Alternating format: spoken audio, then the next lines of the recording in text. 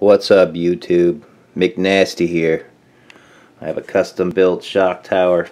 Shout out to Tim. Thank you. Custom made. I'm gonna add some paints here. Since I can't, all the bodies for Associate are on back order, I'm gonna paint everything I can plastic. Get some practice in. Got some more colors to work with, and let's see how it comes out.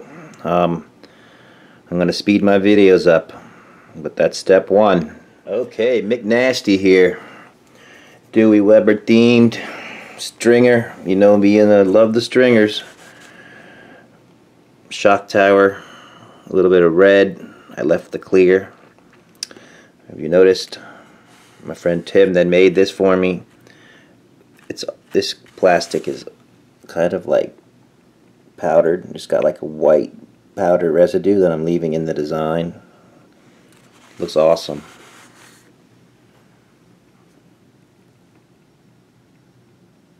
Yeah.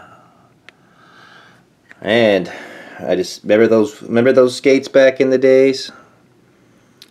Those two-tone wheels on your skates that had four wheels? Well, I'm gonna do a two-tone rim. This thing is, when they spin, it's gonna look cool. I haven't seen anybody doing that yet. I've seen just solid colors. So, McNasty here. Okay, get some designs on the back of this shock build.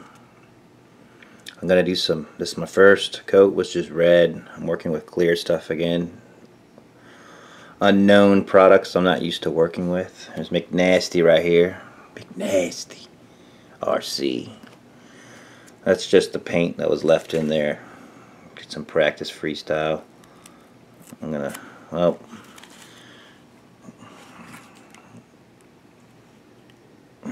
I'm gonna add some yellow, and then I'm gonna do some bolts.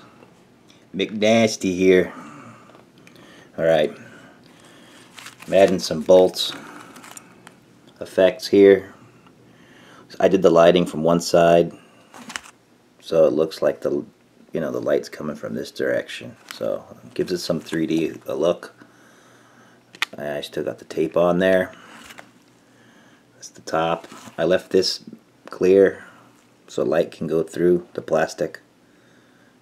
And 2 bolts. I don't know if I'm gonna go with more bolts on the top. I might, but it kind of looks kind of cool like that.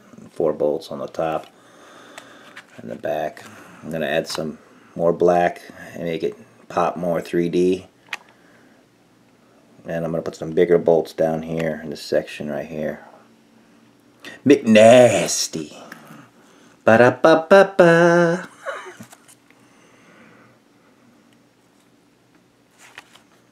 McNasty. McNasty. McNasty.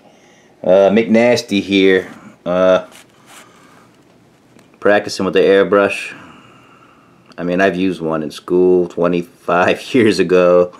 I did pretty good. Magnet school. I would like to thank Mike Richardson. You know, the teacher really taught me a lot. I put him through hell. Learned a lot in that school. Yeah, I'm painting this here. Plexiglass shock tower holder under the bottom black. Check this out. McNasty. Check this out. I'm gonna go back. See the green? I gotta rip this tape off right here. I see the green coming through. That's really just the clear. So I'm gonna go for behind and paint it another color. Yellow.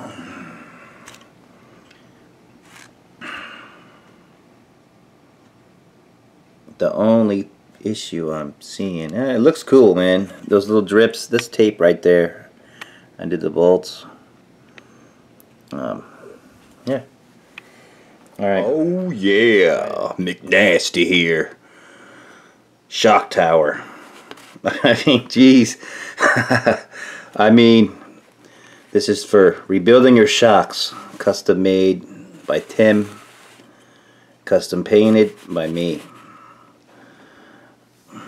Came out pretty cool. I left some tape lines to just, you know, I wanted to leave the plastic. You could see it just shows through, the light shines through everything. It's really cool. Never painted on this material before. McNasty. I backed that side with white. Help it give it some shine out here, shine the colors.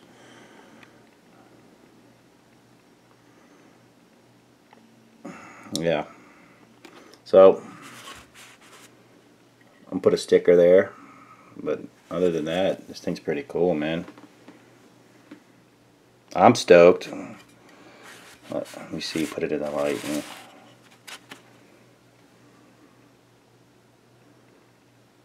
It's pretty cool, man. Well, this is a one-off piece.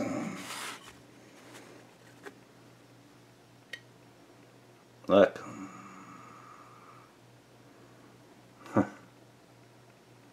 So you could add neon lights to it. Yeah, pretty cool. I like this material. So my low PSI works. Airbrush, still I can get thin lines out of the airbrush. Let me see them practice. It's pretty thin. It's not spitting. I figured out how to mix the reducer. Where is it? It's right over here.